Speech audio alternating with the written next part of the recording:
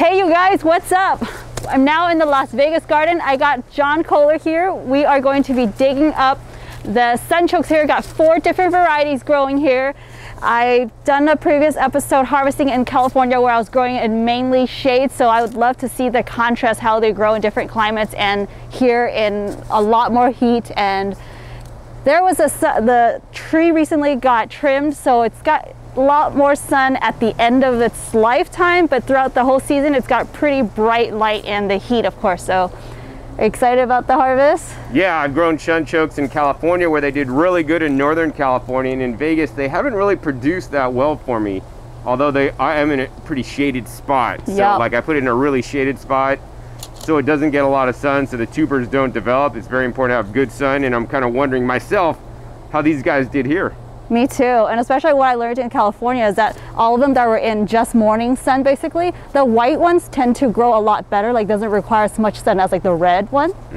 Yeah, so let's just see. And it's cool because like some varieties like really want to flower a lot. They're still kind of like, this is the point when you should harvest. I don't know if you guys can see that, but it's like the leaves are turning yellow. Like this is really not photosynthesizing. It's kind of getting to the end of the life cycle, so you might as well just cut this, get it composted. And there's another one in front. I don't know if you guys can see that, but it's just already turned brown. So I don't know if that was a watering issue or it's just a different variety. It kicked over earlier because of the cold weather, you know, came, and we've had some, you know, high 30s. We haven't gotten a frost yet, but we have had high 30 nights and really wind chill factor, which makes it even a couple degrees colder. Yeah, for sure. And like I said, there's 4 varieties. One of them, I forget which one, but I'll make sure to link it down below for the information for you guys. But one of the varieties can withstand the cold better than others. And then there's another one called the dwarf variety, which is supposed to be ready even by August. So it's early. Yeah. Wow. So it grows up to about 6 feet versus 10 to 12 feet. And then, yeah, they should be ready to harvest by like August. Cool. So if somebody wanted to get some of these varieties, because basically I just found them at farmer's market before and got them in some rare plant sales and grew them. I think I grew 2 varieties before, so it's really cool to see 4. I know like the Seed Savers Exchange has a lot of different varieties in their catalog, you know, that you could trade with other people, but how can somebody get some of these, Wendy, if they want to source some of these cool varieties? Hopefully there would be plenty here for us to eat and share, and if there are some, you know, extras, I'll make them available on my website. Wonderful. And your website is? WendiLand.com. It's like I'm interviewing her for her video. Yeah, so I read that the birds really love these seeds, and I hear a lot of bird sounds out here. But did it go to seed? I've never seen sunchoke seeds myself. Aren't these seeds? Well, I don't know. Try to plant them, because the seeds I've gotten things that look like seeds, and then they've never grown into anything. It's hollow, actually. It seems like they've eaten the seeds, because that's just what I read about, like through researching, is that they said the birds really love these seeds. I mean, they are part of the sunflower family, so they should make seeds, but I would always encourage to grow by the tubers. You know, super simple, super easy, faster that way. Yeah, more reliable. Oh my goodness. Yeah, I'm excited to do some digging. And then also different varieties grow, some like are clumping, some are like more spreading. Yeah. I've had mostly like spreading varieties. Actually, the clumping would be cool because you could just pull up the root, and I saw you had a cool Instagram picture of like a root with all these different ones around. I'm like, wow, how did she get that? Mine are always big and funky and like all over the place. So easy. It's great for container gardening if it's like all clumped up, right? Easy for harvest. Well, with a container, you just dump the container out and they're all right there anyway, so they don't need to clump. But then I would need a much larger container if I want a bigger harvest, if it's like the type that spreads. Well, I've had the kite that spreads in just a pot, and I just literally forgot about it, and like it was bulging out of the pot and broke the plastic. Wow. I have a video. I don't even know how many pounds it was. I mean, it grew like 10 pounds in one 5-gallon pot. It was insane. That's amazing. One plant. One plant, yeah. Yeah. I planted 1 tuber in there, and they multiplied like crazy. But that's awesome. Northern California weather, optimal for sunchokes, I've determined. We'll have to see how these ones would do then. All right, well, let's dig them up. Okay, let's go. So let's just start from here, moving down that way. All right, we'll start harvesting. We're just gonna harvest like... Let's pull it up, however you do it. So it looks like there's 2 here. All right, well, I usually just like dig around because you don't know where you're gonna, and I only use my hands because I don't use any kind of shovel or anything. Yeah, I hate to cut through them too. You can pierce them. Oh, look, there's a little tight. So you could plant, that's a good planter. You could plant that. So I like to dig around and down first and then kind of pull up. Yeah, maybe we should get a tray, you think? Got a lot of nice coconut coir, basically kind of mulch mixed in. It's digging very easy. So easy. Imagine adding some more like some biochar, some worm castings, all that just to make your own like cocoa coir mix. Oh yeah, there's some really good soil down here. Oh yeah, see they got some, yeah, maybe get like some kind of tray or harvesting so you could put them all in there. Yeah. Like the Las Vegas ones, see I like to dig down underneath first because they'll be like all over the place within a radius. Yeah. So that's why I'm trying to go a little bit wide just to make sure there's a... Yeah. And actually what would really help a lot is if you had a sifter. I have some cool sifters. Oh, yeah. That has like pretty large holes. Yes. So we might miss the tiny little knobs. So there's like, is that the one you originally planted or how big was the one you planted? Much smaller. I got them, I think mine were about, let's see, this size. Oh wow. This was the largest size that I got, but usually about this size are the ones I planted. So you can see how hardy they are. You got some Egyptian spinach mixed in. Yeah, it's the red Egyptian spinach. It's a nice size one. Well, there's a little small guy you could replant. He's so super cute. So cute. But I'm not really finding like neither. This one didn't grow that much. Like you see there's just... Yeah, what variety is this one, do you know? I'm trying to think. The plant never got super huge. Yeah. Like some of my plants are 12 feet tall. Yeah, so, I'm excited to see what those ones in the back are. That's about the right probably size. You'd think it would have made more, but it looks like it just made one. Yeah. Tiny little things. Yeah, well, we'll see at the end of the video to, find out which variety is actually worth growing. We say maybe it's not the exact condition that it's in, but then, I mean, there is a... When did you plant them too? I planted them really early in the spring. Yeah. That should have been enough time. Good question. Yeah. Maybe it's too hot. I mean, once again, my experience with Sunchokes... NorCal. In Vegas, is that they don't produce a lot. I've never gotten in NorCal, I get a lot, and in here, it's almost like wasting my space. They do grow, and they do shoot out, and they'll come up again, because we'll probably miss some, and there'll be some here coming up next time, but it hasn't been my most productive plant by any means. I see. Hopefully there's a variety here that would suit places like Vegas. Maybe we'll find out. Ticket. You got to find the variety that's more heat tolerant because it gets extremely hot. Yeah. And my opinion is that the Sunchokes aren't super big fans of the heat. Well, the kinds I've grown anyway. Yeah. The tubers are always really small. They're good for seed stock, but there's not a lot of food there. I see. Yeah, I don't think there's much more. Yeah. It's like a little small baby. See, there's going to be some come up next time. We're not going to get them all, but I think I think that's about it. Even if we did miss it, there's there's a good size one. Is that a different variety or what? Yeah, these two look different. But the thing is, maybe they're red when they're younger, and maybe they... That's a good point. Yeah, because I'm seeing there is a little bit of like a pink on this one. I mean, climate makes all the difference. So, I mean, that's why I've really had to try to find a lot of things that really work in this climate here. Yeah. You won't know till you experiment. Where is this right now on camera? Oh my God, another one. Yeah, this is like an Easter egg hunt in the garden. It's so fun. Like, you gotta get your kids out here digging.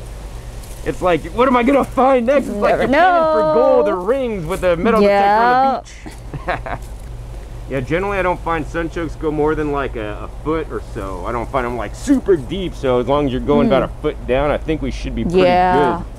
Oh, there's a nice big one. I would never have guessed. Finding a lot more in that corner, huh? Yeah, I think it likes the edge where it's pretty moist. Yeah, that is what I noticed in the container when I was gardening, because I put, the drip irrigation, the one that's like right by the drip irrigation, it did produce a lot more. I think it likes consistent watering and like the soil being moist. They do dry out pretty quickly if you harvest them and left them in the air, out in the open. Yeah, so what's the best way to store these, Wendi?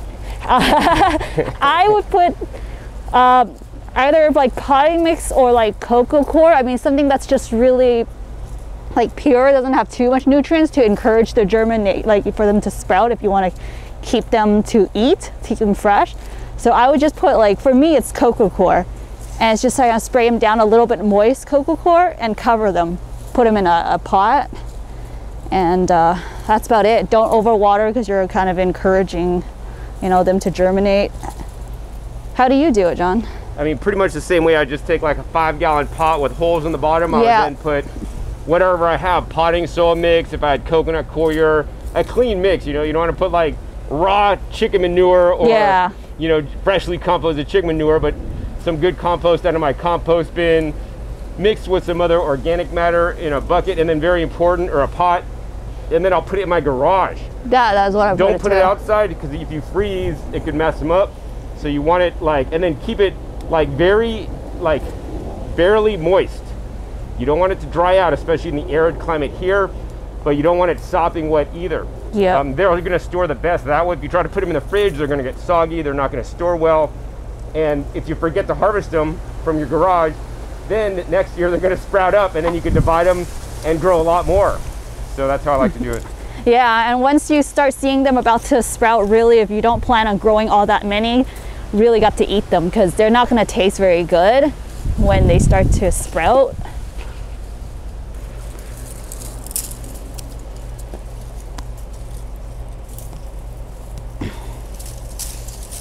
They look like those like atoms, or what do you call, like those kind of like science books, like those big they're just so cool looking. Like those models. Yeah, and so cool looking. Next one we're gonna go, oh, it'll be this one right here. That one? So yeah. Yeah. I'm excited to see this one. Yeah, I should label these better. Oh, this is actually white fuseau here. I wonder if that could be a dwarf one, because the shape looks more like the dwarf variety, which did really well for me, you know, in Southern California. So you planted one little small tuber to start? Yep. Like this small or smaller? Each one of them, this would be the largest size tuber that I planted. So certain ones are even like half of this size. And then what was the yield? Did you do on your video, or did you post about it already? I did. I just posted that video up. Harvesting the 4 different varieties. And which one yielded the most for you? The dwarf. Oh, dwarf. And how many pounds? Oh, I didn't weigh it. All right. Yeah, but definitely it was obvious that was a lot more. The pink crispy was the worst. I only got 1 or 2 tiny little things, which supposedly they say that one pink crispy can trail like 3 to 5 feet across. So it can produce like hundreds of pounds of food. So maybe also Southern California is a more warm climate. So yeah, so maybe it's not, yeah. Maybe in a colder climate. Mm-hmm. Okay, so right here.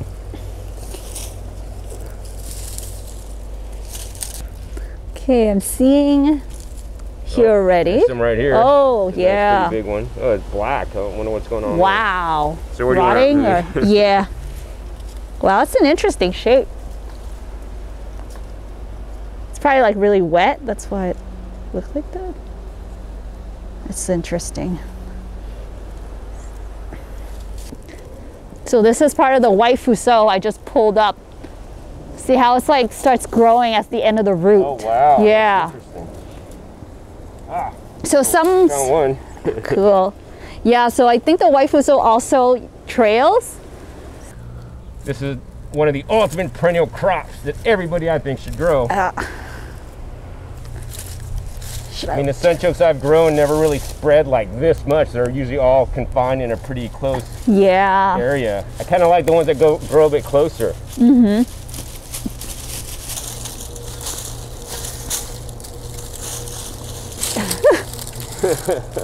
Little knobs. Well, there's a few big ones Wow, it's here. a nice one. Yeah. You need almost like a little box. Yeah. Should get a little box. This is the white fuseau. That's what I was talking about earlier. It's more elongated, has more smooth texture, so I can see maybe chefs would prefer, or cooking using this, because it just seems like it's some people's experience is probably a little more pleasant because it's thin-skinned and smooth.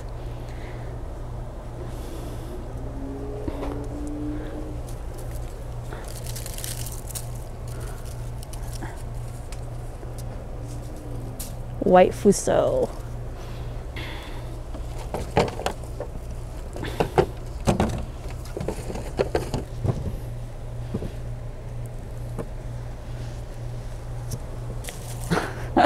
Look at this one.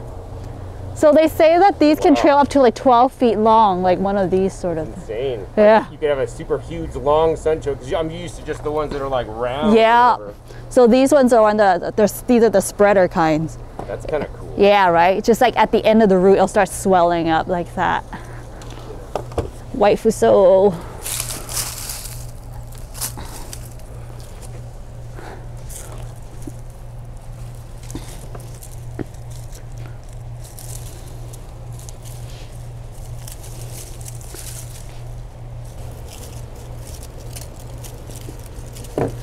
So this is the red Fuso. Is this the variety you grow actually? I have no idea. I grew a red. You just know it's red. It's called, yeah. It was unnamed. Yeah.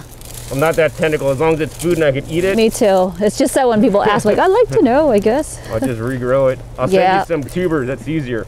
Yeah, right. Yeah, I would love to know people that are in a little more northern climates, like how these would do. I seen them just growing wild when I was back east. Right? Yeah. Just patch. Yeah, that's what people say. People really hate them because they take over. Yeah. They really like to seem to go to the edge. Yeah, huh? I think they like. Oh! What do you think about this one? We should put it somewhere.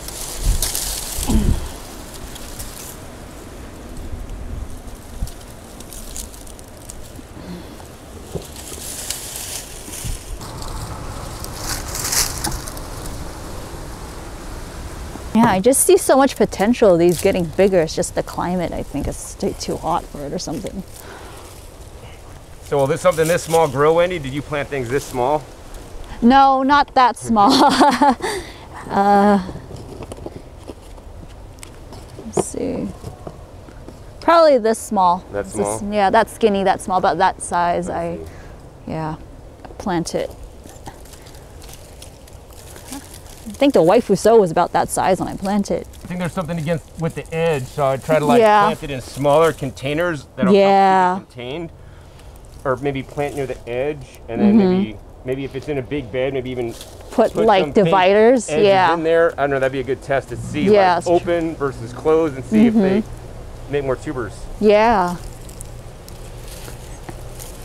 Yeah, because like you said, like once it stops, right, it'll stop growing. Right. Otherwise, it'll just keep growing, trailing, like go and go. Until something happens. And the tuber. I don't know what causes the tuber to form. I know. What if you grew it in like? I mean, I'm digging up a lot by the edge. And the edge, like, huh? Yeah. A lot. So check your edges. Okay. Seems to be almost a pattern. What if it's like you grow with a lot of rocks around with that kind of... Yeah, maybe put some rocks in your soil, because that'll give it things to bounce on. Yeah.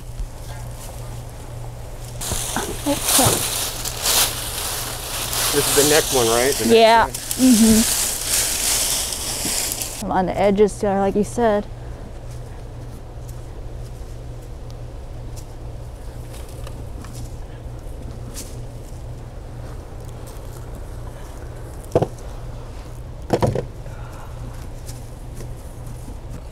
They come out pretty clean though. Yeah. Pretty easy to wash.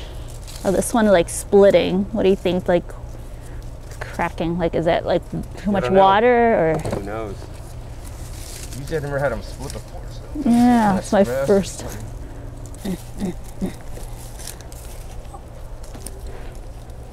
I mean, they're native to America, but not native to the desert Southwest. Yeah. Right. Although we did learn something. We did learn the best variety for the desert. Yeah. By the harvest that we're getting. Exactly. We got to grow different kinds to know. It's like even like growing the same, if you're growing the same, like one variety you wouldn't know. Or if you're growing the same variety in different places on your locations, you'll learn what they like and don't like. Like I'm still finding red ones all the way over here. Yeah, these are all like the red Fuso. I'm not seeing the pink crispy. That's really strange. I didn't find that in my garden too. Yes. I think I got it. Get it? Yeah, I have to use the stick. There you are.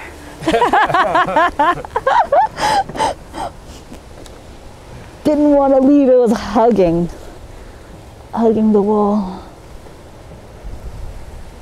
These are the harvests. It took quite a while. Quite a while. But we did discuss the different types of experiments that I could do next time to improve the yield, hopefully. Right. And to sum it up, what was that?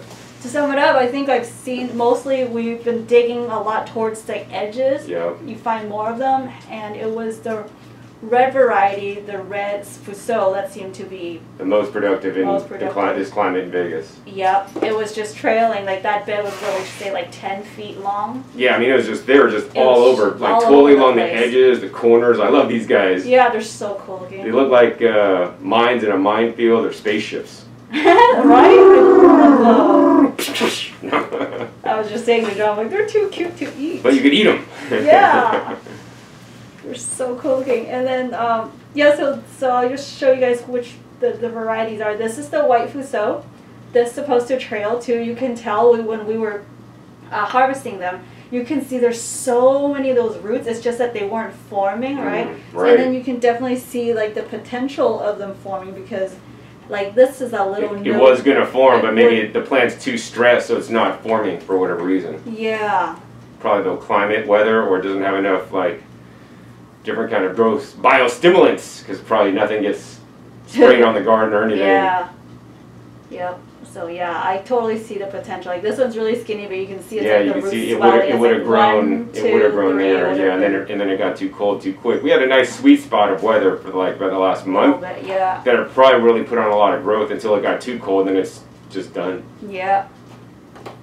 And then the white Fuso looks so much different than the red. The red are more like round. Yeah, I like those. Yeah, they're really cool looking.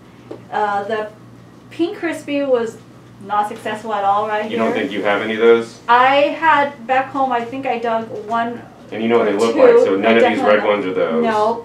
Yeah, because the pink one looks kind of like this, the pink crispy. It's like a white Fuso. It's more like just like a swelled up root, really. So like more smooth and elongated. I don't see any of that here. I think that should be pretty easy to identify versus like the round ones. So like I'm not seeing any of that here. Then there's I believe this should be the standard one. It got way too dark to pull up the last variety, which would be the dwarf one. And that one's pretty easy to distinguish too because it just pulls up as like one like big clump. Yeah. The dirt was also really dry over there too, and it was dark, so we didn't want to try to do that. Yeah, it was like the drip irrigation was off for a few days, I think. So we'll see how that one will do, but it did great for me in Southern California. Like I yanked the whole thing out. I was like, whoa. Yeah, a bunch. This is like a bunch. It's so easy to harvest. My favorite are these red ones. I mean, I just kept digging more reds and more reds, and they're kind of small from what I'm used to, but I mean they made a lot, and maybe with some proper growth stimulants and maybe planting in a different, maybe a little bit more shade, a little bit cooler spot. I'm not exactly sure how much water was put on. Maybe a little bit more water. I think it stayed pretty moist like that. I see. Yeah, when we were feeling it out, it was like that, I think, most of the time.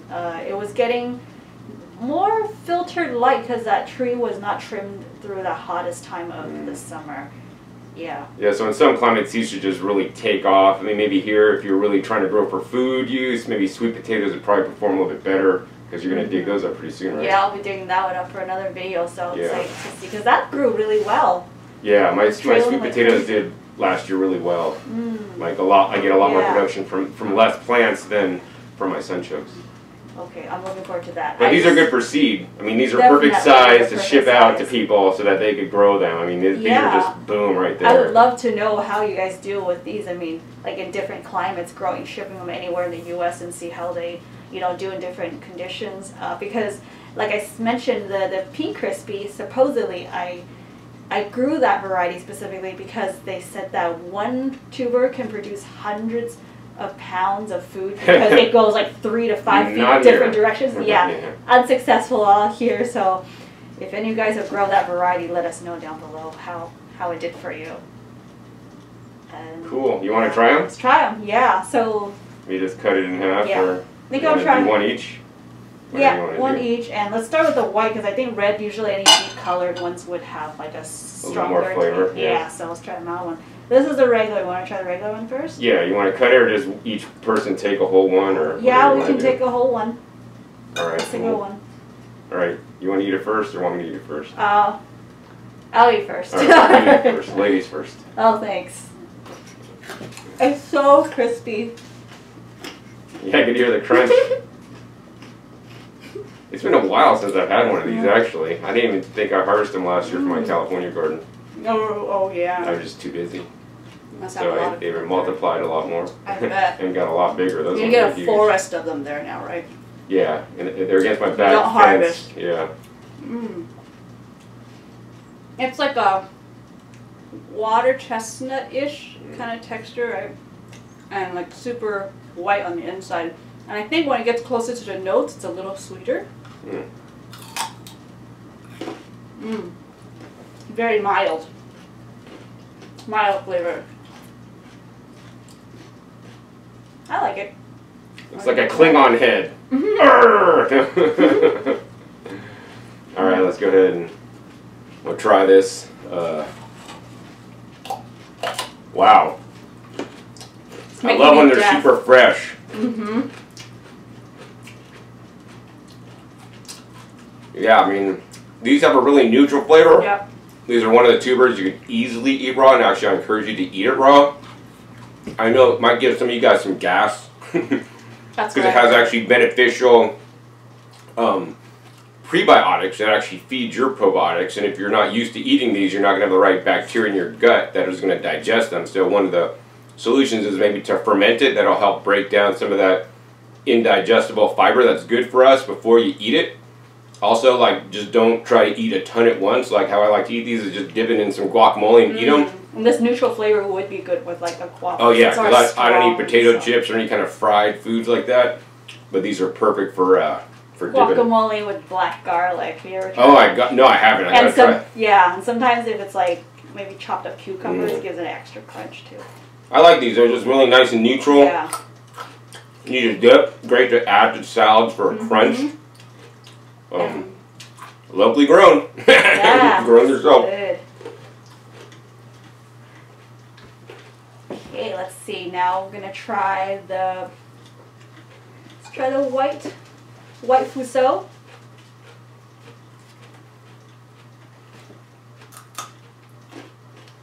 Definitely a more stronger flavor than the conventional one, or the common traditional one. Yeah. Traditional one. Or common, yeah. Yeah, which I think some people may not like or used to, you know. Has a little more like that artichoke kind of a smell. Doesn't have that much. Like Jerusalem artichoke or artichoke? Artichoke. Has a little bit of that kind of a smell to it. There's a little more taste to it than the other one, but not that strong. Very crunchy.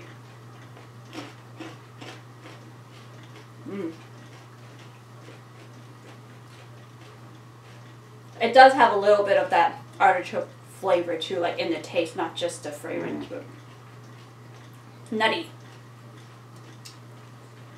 Is that this one right here? Yep. Still chewing on the other one. That's a big one.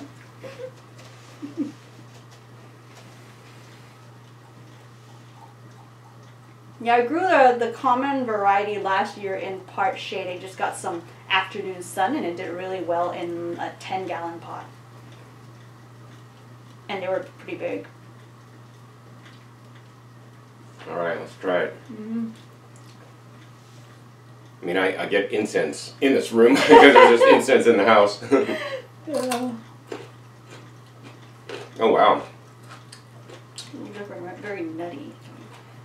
I like the flavor on this one personally, like a Yeah. lot better. The other one, you just taste like almost like nothing. Not quite like nothing, but almost like that. This one actually has a nice, more nutty flavor, like if you would describe it. I would describe it as just more flavorful. It definitely is flavorful. I would reminds me of just Jerusalem artichokes. Yeah, I like that aftertaste, which reminds me again like Jerusalem artichoke and like artichoke. It's like that little. Yeah, that little whatever you get at the end. Or something. It's not really heat. It's kind of like a sweetness. Like warm. It's a sweetness, but it's like a Yeah, it's not like heat where you're thinking of something that's hot. It's not like a temperature. It's just some sort of like a aftertaste you get in the back of the throat that's really good. Yeah, so far I prefer that one over the first one. Me too. Absolutely. Yep.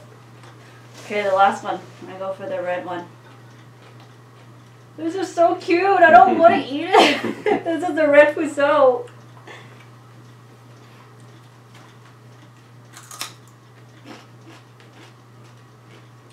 This one's really, very juicy. It's actually pretty sweet. Like I wouldn't say like an apple or anything like that fruit, you know, but it has like a lighter, sweeter taste to it. Seems more juicy.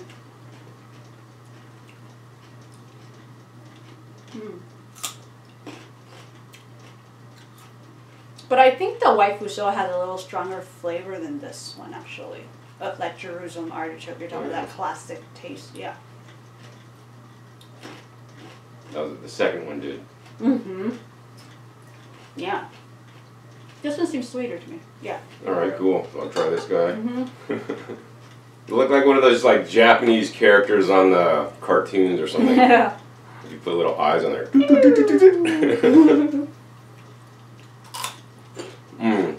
Oh yeah, more watery. I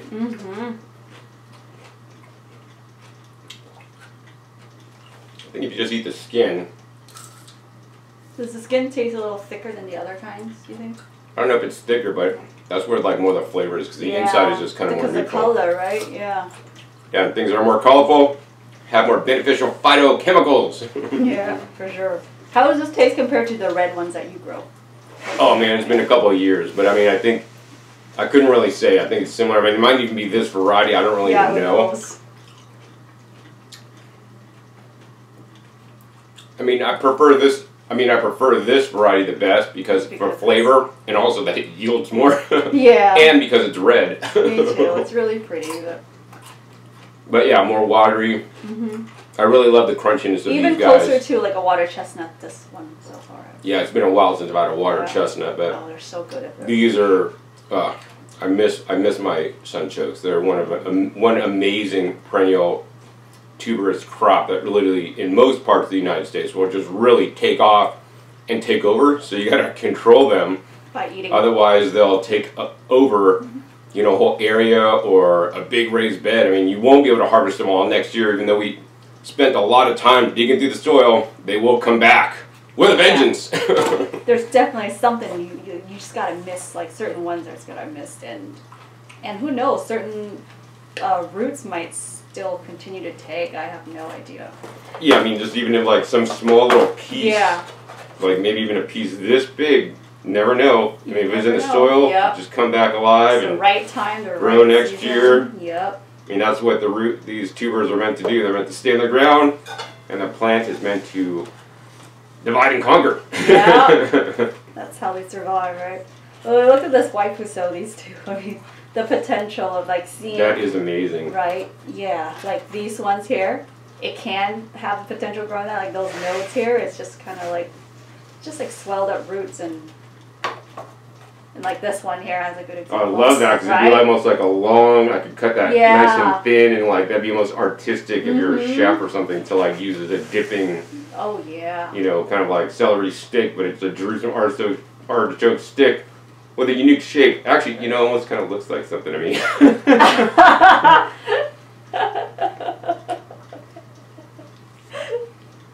Looks like a monster swallow. Something I can say on camera. Yeah, so which one is your favorite? Oh, of course, these red ones. I love the color. I love the flavor the most. They're kind of more watery. And, I mean, yeah, they just yielded so well here. So I look forward to growing these. And hopefully I'm going to go home with a couple of them. To grow for next you have to say that on camera, so I have to. Yeah, perfect. You're committed now. Well, of course, you did so much over there. Yeah, this is why my fingers are black and got dirt underneath my nails. I hope he still has some energy for his own garden. Well, tonight I'm done. I'm visiting a friend tonight, so. Oh, it's good. Yeah. Okay. So, yes, of course, you could take them home. And I'd love to know how you guys do and if any of you guys are interested, which I think this is definitely one of the, I think I would recommend growing these, even if, like, for and new gardeners if they want. Oh, new gardeners! This is like one of the easiest things. Right? Yeah, I mean, this is a wild food. Before the white man came, these were growing here in North America. So provided you don't live in an area like Phoenix, where it might do worse than here, you know, if you live in Northern California, even Southern California, as you know, there's a lot of places around the country where these will just take off and they could be problematic. So plant them like you would mint, but maybe not as, you know, be a little bit more liberal when planting Jerusalem. Artichokes maybe more conservative with the mint because that stuff really spreads. These will spread, but you're producing roots, and also it's cool because they grow really tall, so you can actually grow things next to them. I've grown these with things growing up them and using this actually as a trellis because they try to grow pretty quick. Oh yeah, that's cool. And it provides some shade for the plants. And it provides some shade, right. Yeah, and for the, I think more like places like Vegas here where it's more hot, I think they do like a lot of light does give energy to grow, but then with too much heat, you know, it also might slow its growth. So maybe you can grow them in more filtered light. Filtered light, or maybe morning sun or afternoon sun, but not midday. Yeah. Because midday is the hardest time of the. And then of course mulch heavy. Keep the soil temperature down so all the soil microbes can continue to work and everything could happen properly. And then all the moist areas is where we found them to be growing. The edges, of course, you know, so maybe plant them in pots or put artificial edges in your beds and or put rocks and stones so the roots run into it and they're like, oh, I'm at an edge, oh, let's make a tuber. Yeah, I don't know, maybe that works. Grow, it somehow stresses and freaks them out. Yeah, exactly. Right? Yeah. Okay. Well, cool. I've definitely learned something with growing these varieties. I was like so excited about certain ones and it wasn't like my expectations, but I've learned, you know, which ones does well here and how they taste and all that, you know, so. Yeah, it was a fun day. Yeah. Cool. Thanks for helping out, John. Oh, yeah.